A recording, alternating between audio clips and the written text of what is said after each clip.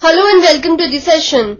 Today I'll help you with the following question. The question says, express the following number in standard form. Now let's move on to the solution.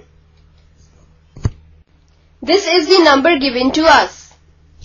As you can see in the given number, there are 11 places to the right of the decimal. So we move the decimal 11 places to the right, and therefore in the denominator we will have 11 zeros.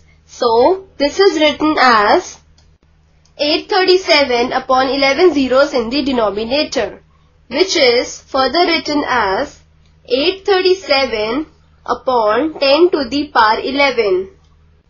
We know that 1 upon a to the power m is equal to a to the power minus m. So this is equal to 837 multiplied by 10 to the power minus 11.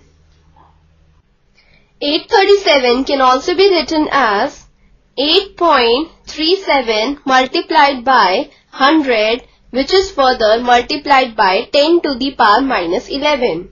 Now this is equal to 8.37 multiplied by 10 to the power 2 multiplied by 10 to the power minus 11.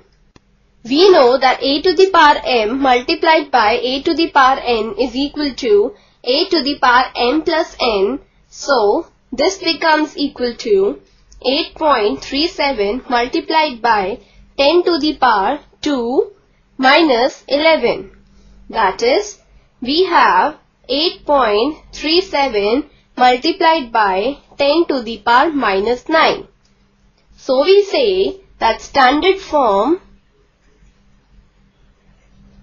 is equal to 8.37 multiplied by 10 to the power minus 9.